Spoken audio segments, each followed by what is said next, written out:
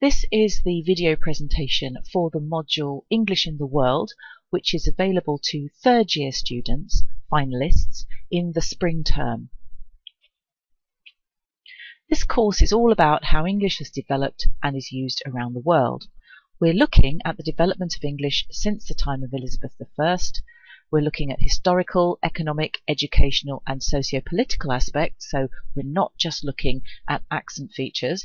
And this is not a course purely in historical aspects either. We're not looking just at the history, we're also looking at what English is doing now, how people are using it and how it's developing around the world. The aims of the course are to provide you with an understanding of the role of English language in the contemporary world. This is very, very important if you're going to go into business, international business, where you're dealing with overseas partners, for example, because English is used very differently around the world, and we need to be able to understand that in order to work well together. It's also to locate this understanding in a knowledge of the historical, economic and social forces which have shaped the role. The textbook is Global Englishes by Jenny Jenkins. This is the third edition of the book. We'll also be looking at other texts as well, and I will be giving you reading to do every week. There will be multiple choice tests online.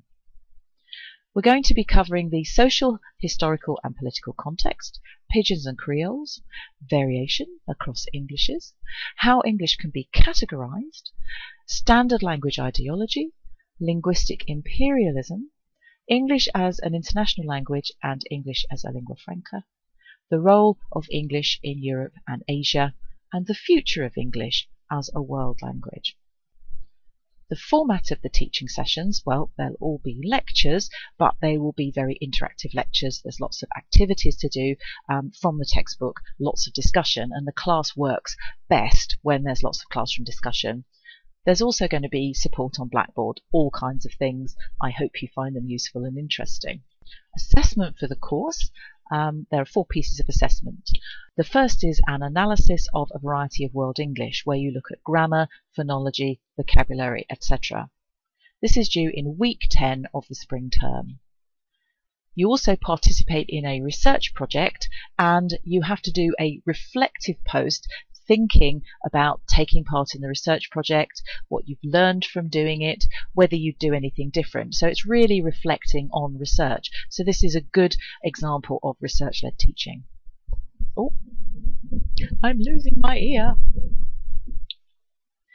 You also do weekly multiple choice tests on Blackboard from required reading, and there is a 2-hour examination in which you answer 2 questions from a selection of 5 or 6. So English is spread around the world as a means of communication, and traditional native speakers of English have basically lost control of it. It's something which is changing so much that it's not in the control of native speakers anymore, unless we're talking about language tests where native speakers still have some control over what's going on.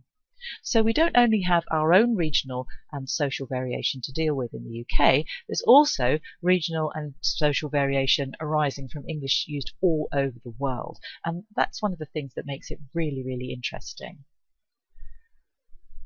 So what does count as English? When is English not English? Do we consider a pidgin or a creole based on English to be a type of English?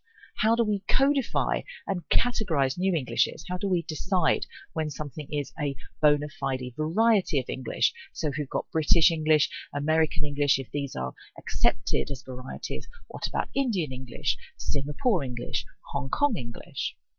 Can we judge the use of English in other countries when we can't always understand our own countrymen? You must have spoken to somebody from somewhere in the UK where you couldn't understand them. There's also socio-political and economic angles. So for lots of speakers around the world, English is a tool to a better job. It's a way of improving yourself and improving your job prospects. Lots of countries have tertiary education in English, so people go to university and study through English as a medium of instruction, even though it's not actually a language that is a first language in the country, for example. English is used in China, for example, between speakers of different varieties of Chinese, which sounds a bit strange, but I have seen it happen. So is English a killer language in a British and American and a world context? Is it? Or is it a language which is facilitating social movement and economic progress? And do the advantages of having English outweigh the disadvantages, which include the fact that people are not using other languages as much as they might have done? Useful books for this include the course text, but also things produced by David Crystal, English as a Global Language, David Gradol, who's written a number of different items on world Englishes and the future of English, and also John Wells's book, Accents of English. This was produced in 1982, so it's quite old, but it's basically the Bible on anything to do with accent variation in English, whether we're looking at the British Isles or beyond. I really hope to see some of you on this module. I think you'll get a lot out of doing it, a really good understanding of how language, our English language, is used around the world. And when I say our, I'm talking about it being the language of everybody that uses it, really. It's a fascinating module, and students always enjoy it and always come up to me and say how much they've really learned a lot about it. And it will give you a head start, I think, if you're going into situations where you're having to do business in international contexts.